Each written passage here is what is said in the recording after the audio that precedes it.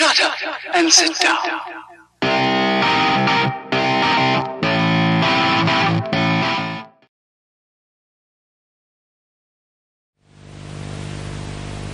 Hey, Tim.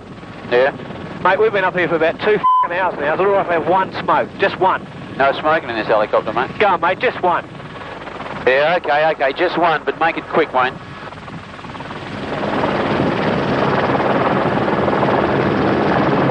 Oh, mate, that's better. Well, hurry up, the Kirky's coming up. It's about a half a mile ahead, so finish it off. You can see it, can you? Yeah, hurry up. All right, yeah. Do one more puff. We're nearly there? Yep, I go, slowing down. Get rid of it, come on, hurry up. Right, Now look at you, done, Wayne. back. It's okay. You're going to chop it behind Just shoot.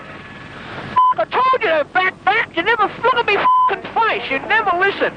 Serves you right. Burnt, my hair's burnt. At least you're awake now, anyway.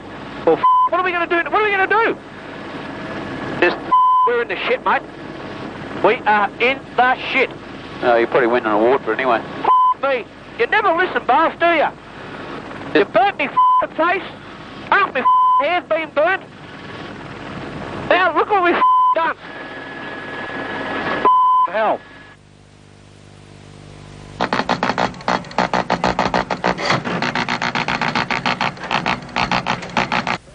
Senator Collins, thanks for coming in. It's a great pleasure, thank you. This ship that was involved in the incident off Western Australia this week... Yeah, the one the front fell off? Yeah. Yeah, that's not very typical. I'd like to make that point. Well, how is it untypical? Well, there are a lot of these ships going around the world all the time, and very seldom does anything like this happen. I just don't want people thinking that tankers aren't safe. Was this tanker safe? Well, I was thinking more about the other ones. The ones that are safe? Yeah, the ones the front doesn't fall off. Well, if this wasn't safe, why did it have 80,000 tonnes of oil on it? Well, I'm not saying it wasn't safe. It's just perhaps not quite as safe as some of the other ones. Why? Well, some of them are built so the front doesn't fall off at all. Well, wasn't this built so the front wouldn't fall off? Well, obviously not. How do you know?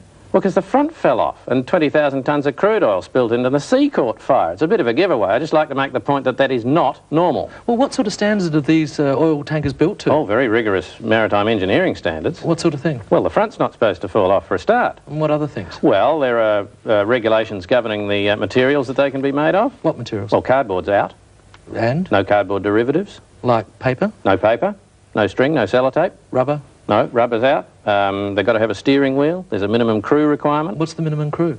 Oh, one, I suppose. So the allegations that they're just designed to carry as much oil as possible, the hell with the consequences, I mean, that's ludicrous. Absolutely ludicrous. These are very, very strong vessels. So what happened in this case? Well, the front fell off in this case, by all means, but it's very unusual. But Senator Collins, why did the front book fall off? Well, a wave hit it. A wave hit it? A wave hit the ship.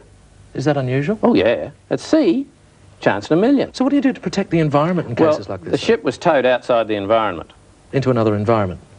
No, it's been towed beyond the environment. It's Yes, not in the environment. No, but from one environment to another environment. No, it's beyond the environment. It's not in an environment. It has been towed beyond the environment. Well, what's out there? Nothing's out there. Well, there must be something out there. There is nothing out there. All there is sea and birds and fish. And? And 20,000 tonnes of crude oil. And what else? And a fire.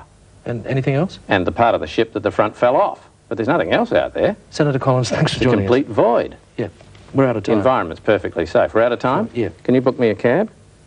But didn't you come in a Commonwealth car? Yes, I did. But what happened? well, the front fell off.